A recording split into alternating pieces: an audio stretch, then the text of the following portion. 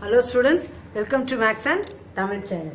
இன்னைக்கு 10th standard Max statistics and probability statistics other exercise 8.1 ல 10th sum நம்ம பார்க்க போறோம். The rainfall recorded in various places of 5 districts in a week given below. Find standard deviation சொல்லி கேட்டிருக்காங்க.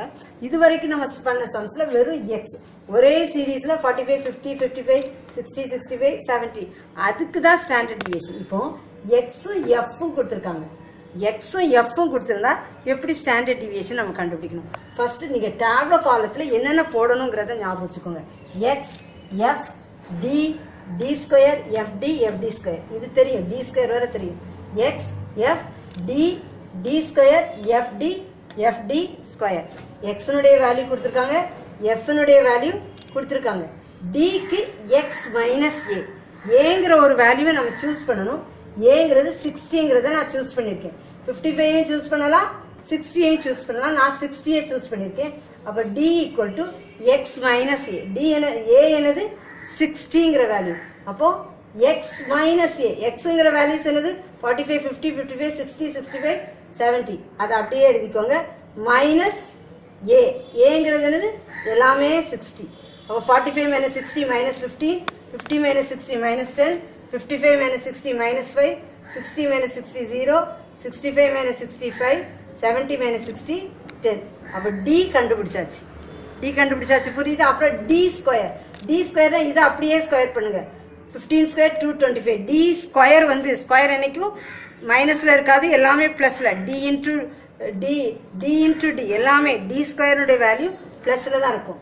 15 square 225 10 square 100 5 square 25 0 0 5 square 25 10 square 100. இப்போ d square கண்டுபிடிச்சாச்சு. அப்புறம் என்ன டேப்லோ காலம் fd. கொஞ்சம் கவனமா செய்யணும். fd f ஐயும் d ஐயும் f ஐயும் d வேல்யூ ஓகேயா? லெட்டா ஒவ்வொன்றும் பண்ணும்போது ஹைட் பண்ணி பண்ணுங்க. fd 5 into minus 15 minus 75 13 into minus 10 minus 130 4 into minus 5 minus 20 9 into 0 0 5 into 5 25 4 into 10 40. அப்ப நம்ம என்ன கண்டுபிடிச்சிட்டோம்? fd னுடைய வேல்யூ கண்டுபிடிச்சாச்சு. அடுத்தது fd ஸ்கொயர். இதுல ஸ்டூடண்ட்ஸ் என்ன பண்ணுவாங்க, அப்படி இத போய் ஸ்கொயர் பண்ணிட்டு இருப்பாங்க. fd ஸ்கொயர்னா இத ஸ்கொயர் பண்ணக்கூடாது. நமக்கு d பக்கத்திலே d ஸ்கொயர்னு போட்டிருக்கோம் இல்லையா? f ஐயும் d ஸ்கொயரையும் மல்டிப்ளை பண்ணணும். புரிஞ்சுச்சா? fd ஸ்கொயர்னா இத ஸ்கொயர் பண்ணக்கூடாது. f ஐயும் d square 5 into 225 1125 13 into 100 1300 4 into 25 100 9 into 0 0 5 into 25 125 4 into 100 400. fd க்கு f ஐயும் d ஐயும் மல்டிப்ளை பண்ணனும். fd ஸ்கொயருக்கு f ஐயும் d ஸ்கொயரையும் மல்டிப்ளை பண்ணி இதை ஆட் பண்ணிக்கோங்க. இதை ஆட் பண்ணி வச்சுக்கோங்க. f னுடைய வேல்யூவை ஆட் பண்ணி வச்சுக்கோங்க. இது எல்லாத்தையும் ஆட் பண்ற சிக்மா f ன்னு சொல்லுவோம். அதை தான் கேபிட்டல் n. என்னது கேபிட்டல் n ஈக்குவல் டு 40. எல்லாத்தையும் f னுடைய வேல்யூ எல்லாத்தையும் ஆட் பண்ண என்ன வருது 40. சிக்மா f தான் என்ன சொல்லணும் capital n. Capital n equal to 40. இங்க சிக்மா fd என்ன வந்திருக்கு?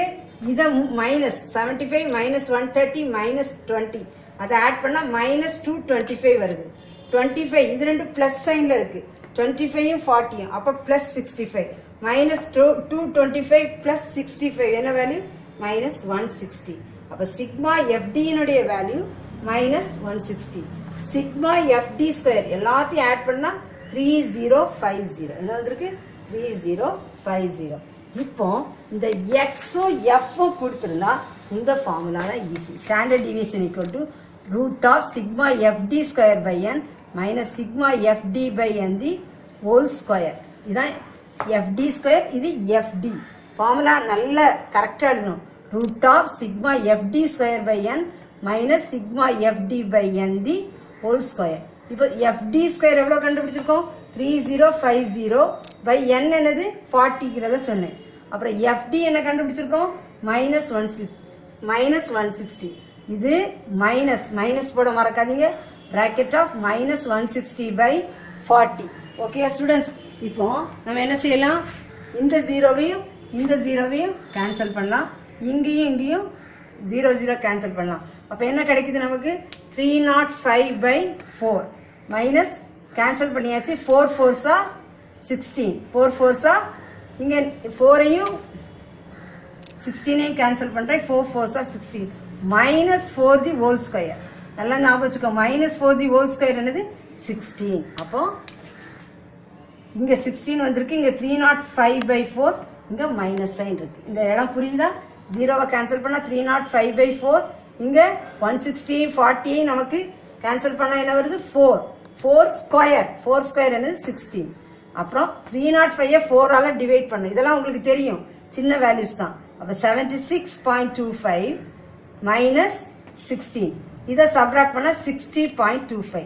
எல்லாத்துக்கும் ஸ்கொயர் ரூட் போட மறக்க கூடாது, எல்லாத்துக்கும் ஸ்கொயர் ரூட் 60.25 நமக்கு கிடைக்குது. இது வரைக்கும் உங்களுக்கு புரிஞ்சிருக்கும். ஓகேயா? இதை டிவைட் பண்ணும்போது 76.25 இது 16 ரூட் ஆஃப் 60.25.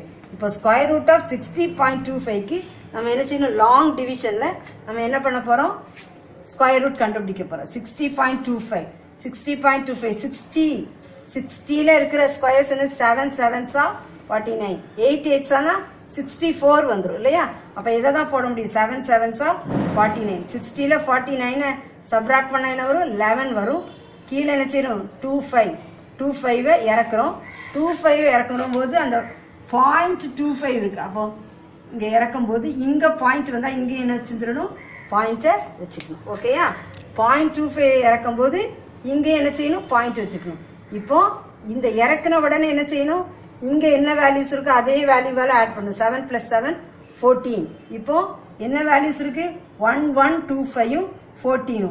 அப்ப எந்த வேல்யூ எந்த நம்பரை போட்டா கரெக்டா இருக்கும், 7 போட்டா தான் கரெக்டா இருக்கும். 7 எங்கேயும் போடணும் இங்கேயும் போடணும். அப்ப 7 × 147 மல்டிப்ளை பண்ணா 1029 வரும். அதை நம்ம சப்ராக்ட் பண்ணா 96 வரும். அப்புறம் 2 0வை இறக்கணும்.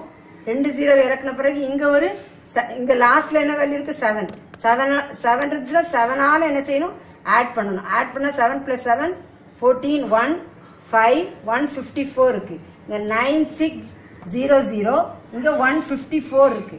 அப்ப எந்த நம்பரை போட்டா ஆப்டா வரும்னு பார்த்தா 6 தான் போடணும். 6 இங்கேயும் போடணும் இங்கேயும் போடணும். அப்ப 6 1546 அதால என்ன செய்யணும் மல்டிப்ளை பண்ணும்போது 9276 நமக்கு என்ன செய்யும் கிடைக்கும். இதை சப்ராக்ட் பண்ணா 324 கிடைக்கும். திருப்பி என்ன செய்யணும் 2 zeros நம்ம என்ன செய்யணும் இறக்கணும்.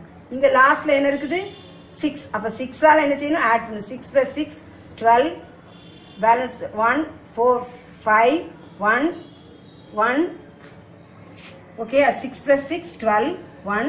அப்ப நமக்கு இங்க என்ன கிடைக்குது 1 5 2 2 கிடைக்கும். இப்ப 6 + 6 12 1 4 + 1 5 இங்க ஒரு 5 இங்க 1 1 5 5 2 இருக்குது. இங்க நமக்கு என்ன இருக்கு 3 2 4 2 zeros இறக்கி இருக்கோம். அப்போ எந்த நம்பரை போட்டா ஆப்டா இருக்கும் 3 3 2 32,400 இங்க 1552. எந்த நம்பரை போட்டா கரெக்ட் ஆகும்னா 2வை போட்டா தான் கரெக்ட் ஆகும். 2 இங்கே போட்டா இங்கேயும் போடுங்க.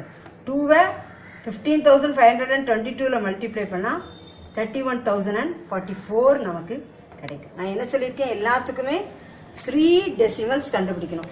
பாயிண்ட்ஸுக்கு அப்புறம் 3 decimal. அப்போ 7.762 இல்லையா?